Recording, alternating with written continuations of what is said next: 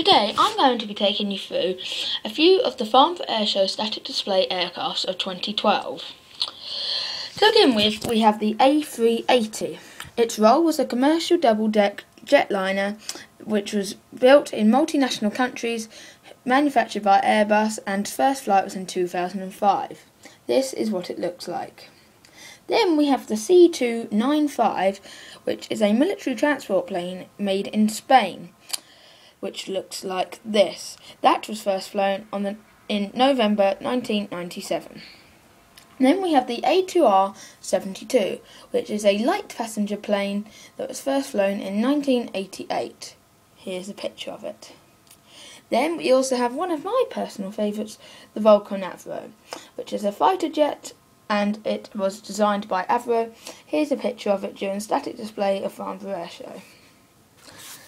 Now we have also a Jetstream, which is a regional airliner aircraft manufactured by British Aerospace. First flight was in 1980, and this is what it looks like. Then we have the Rotilin Jet Team, which were in static and in the air, which are a specialist performance team, and this is what their aircrafts look like. Then we have the Super Hercules refueler, which was designed by the United States and mainly made for air refueling and occasionally military transport. Then we have the Dassault Falcon 7X, which looks like this, which is a business jet. Then we have the Dassault Falcon 2000, which is also a business jet, which also looks like this. As you can see, the Dassault Falcon 7X and Dassault Falcon 2000 look fairly similar. Then we have the II-76 strategic airlifter made in Russia, which looks like this. This first flight was in March 1971. Then we have the Yak-130, which was flown and did not do supersonic. It is a light fighter and trainer, which was made in Russia and looks like this. However, it's a lot smaller than it appears in the picture. Then we have the F-16 Falcon fighter. It was first flown in 1974 and looks like this.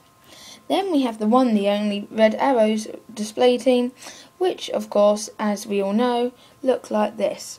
An interesting fact about the Red Arrows is there is actually only 9 pilots and 91 support workers. Then we have the T-50 Golden Eagle, which is a trainer/fighter, which was built in Korea and looks like this. Then we have the C-17 Globemaster, which looks like this. Is an airlifter and also used for tactical fights. Then we have the F-15 fighter, which is a fighter/trainer, which was built by Mitsubishi and its first flight was in 1980, looking like this.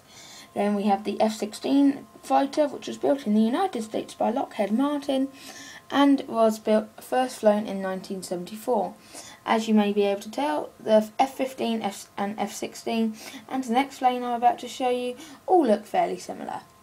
This is the F-18, which is a carrier-based fighter which was built in the United States by Boeing Defense and was first flown in 1995, which looks like this.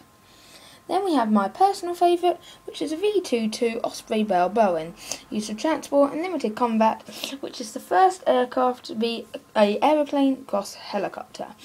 If you wish for a list of aircrafts which did air displays, please watch Farmbrough Air Display information, or if you wish to watch half an hour worth of the air display, please type in Farmbrough Air Display, and we are the 7th link.